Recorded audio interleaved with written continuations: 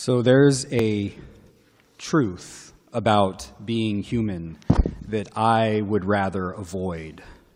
And that truth is that I'm vulnerable. I pretty much hate this fact.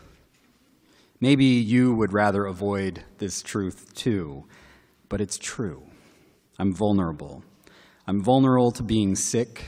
For example, I just caught one of these stupid summer colds. You're not supposed to have a cold in the summer, but I've got it, and so I've got the cough drop here and the Purell over there for communion. I'm vulnerable here with you. I'm here talking, and as much as I think, it's okay, Adam, just preach the good news, and it's going to be okay, I can't help but feel vulnerable. I can't help but wonder if what I'm actually going to be saying is good news. I'm vulnerable to this kind of self-doubt. And I'm vulnerable in my family. Yesterday morning, I had a dream about one of my children. I left one of my sons in a room with some of my clergy colleagues here in our conference. My colleagues said they would care for him as I left for the bathroom. And when I came back, they had him tied up in a chair and duct tape over his mouth, and they were scolding him. It's crazy dreams. And so I ran into that room, and I pushed them aside, and I held my son in my arms, and I got to tell you that I trust my clergy colleagues. But the dream was about my vulnerability as a father with 3 vulnerable children and a vulnerable wife. People sometimes tell me to enjoy this time with my children because I'll look back at it as the best times in my life. And I often feel vulnerable to judgment about parenting because sometimes being a parent is really hard, and I don't always enjoy it. And sometimes being a good son to my father is really hard. And sometimes being a good brother to my siblings can just be draining, and sometimes I feel totally inadequate as a husband, and maybe you also feel vulnerable in similar ways. Maybe you or a friend has a cancer diagnosis. Maybe there's a divorce, there's a loss of a job, there's a loss of a beloved spouse or friend. And at this moment in our history, our nation feels vulnerable. The Supreme Court vacancy, for example, has left many of us with a lot of questions and anxieties, particularly surrounding advances made in women's health care and our beloved LGBTQ family members. And in the back of my mind, at least, as we come to celebrate the 4th of July this week, we know that children are some of the most vulnerable among us. As we've seen our own government separating children from their families and refusing to take responsibility to reunite those families, that will be in the back of all of our minds as we celebrate the 4th of July. So maybe it's true. Maybe it's true that we're all vulnerable. But for some reason, we would rather not admit this truth. I'd rather believe that I have it all together. And I'd rather you believe that I have it all together too. I don't want you to know my fears that at some point you may discover that I'm a total fraud, that I preach love of neighbor and of enemies and the importance of forgiveness and treating people how I would like to be treated, but I often find this so difficult that I sometimes, quite a few times, feel like a total hypocrite. I'm vulnerable to thinking I'm not enough. I'm not doing enough as a progressive pastor to fight for justice and inclusion in the world. I get a case of the shoulds. I should be doing more here. I should be doing more in the community. I should be doing more to struggle for what I believe in. I should be flying to the border, and I should be giving more money to all of the causes. And then I need to remind myself, Adam, take a deep breath. Breathe. Because yes, I have warts, and I have scars, and I have fears. They are part of who I am. I'm vulnerable because I'm a human being. And the best way, maybe the only way, that I know deep down in my bones that I'm loved is to be open about my vulnerabilities. Because when I hide them, I hide myself. And when I hide myself, I'll never know that I am fully loved for the person that I fully am. I think this is part, at least, of the message of our gospel passage this morning. Jesus meets three vulnerable people who run to him in desperate hope of an act of love. I want to emphasize two people in this story today, a dad and his 12-year-old daughter.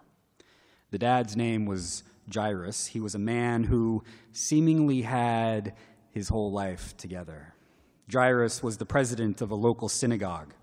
This meant that he was a man of privilege. He had money and power and social influence. He was a highly respected leader of his community. He had all of the advantages that his culture could provide, and yet those advantages meant absolutely nothing when his daughter fell extremely ill to the point of death. Jairus loved his daughter, and this love left him vulnerable to the pain and the heartache of possibly losing her. Because of a woman's health issue, the forces of death were about to separate this family. And so, with desperate hope, Jairus ran to Jesus and fell at Jesus' feet. Imagine the tears rolling down his cheeks in all of his vulnerability as he begged Jesus, repeatedly saying, "My little daughter is at the point of death. Come and lay your hands on her so that she may be made well."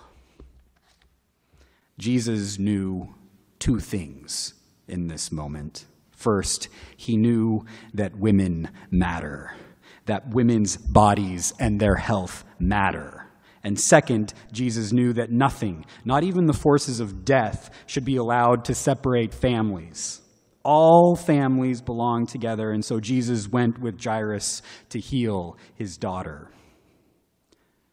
But as the story says, Jesus didn't make it in time. They received word that Jairus' daughter died as they walked to his house, and Jairus hung his head in sorrow. But with great compassion, Jesus said to the man, "Do not fear, only believe." The crowd at Jairus' house laughed at Jesus when he said that there was hope for this young girl. But Jesus didn't respond to the mocking crowds, for he knew that God's desire to heal all people, especially women in this case, and to keep families together is stronger even than the forces of death. Jesus took the girl by the hand and told her to rise up. And the girl got up and began to walk around. She was brought back to her dad. She was brought back to her community. Jesus said to the man, "Do not fear, only believe." And I have to tell you, there are times that I am afraid and that I struggle to believe. Here we get to this part of this sermon that I don't know exactly how to preach. Because like Jairus, I do go to Jesus begging for a miracle, and I'm often left disappointed. I don't get the miracle that Jairus' daughter got in my life. And so what do we do with that? The best way that I know to deal with that is to go to Jim and say to Jim, "I love you. I'm with you, and this church is with you. And I love Amy, and I love Gary, and I love Judy, and Rhonda, and Heather, and Jody, and all of you who are suffering from either the loss of a loved one, or an illness, or a difficult family relationship. And you know what? That's pretty much all of us. And I'd like for Jesus to perform some miracle right now on our national stage so that we live out his command to welcome the stranger and to care for the women's health and for the least among us and protect the gains we've made for our LGBTQ family members, because we're all vulnerable. And so I read this story, and part of me wants to shake my fist at God, yelling at God to perform some miracle for us right now. And I don't know, but maybe there's another miracle in this story for us. Maybe the miracle is the vulnerability that Jairus showed. He wasn't afraid to show his fear amidst the crowd and come to Jesus. He believed that in his vulnerability and in his pain that Jesus might care about him and his daughter and his family. And one miracle in this story is the miracle of being open about our vulnerability. As the rich, powerful leader of his community, Jairus could have had hidden his pain and pretended that he was in control. But he knew he wasn't in control. And despite his resources, he could not do this alone. He knew he needed help. He knew he needed his community. He knew he needed Jesus. And maybe that's the miracle for us.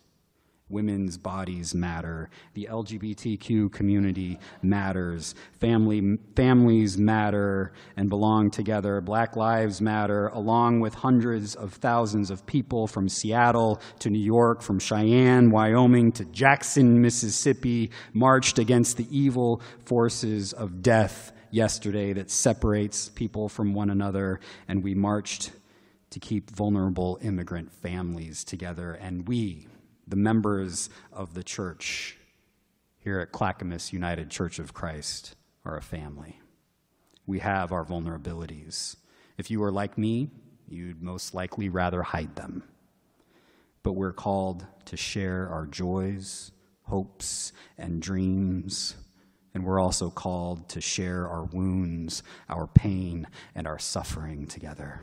For when we do, we can hold one another by the hand, lift one another up, and it is there that we are able to find healing and to be healers of one another. So in our continued struggle for justice for all people, families, women, LGBTQ family members, may we know that Jesus struggles with us. In our sorrow amidst the pain and the suffering of illness and death, may we know that Jesus is with us in our pain and in our suffering, and he's working to heal the world. And may we be with one another as we work towards that healing too.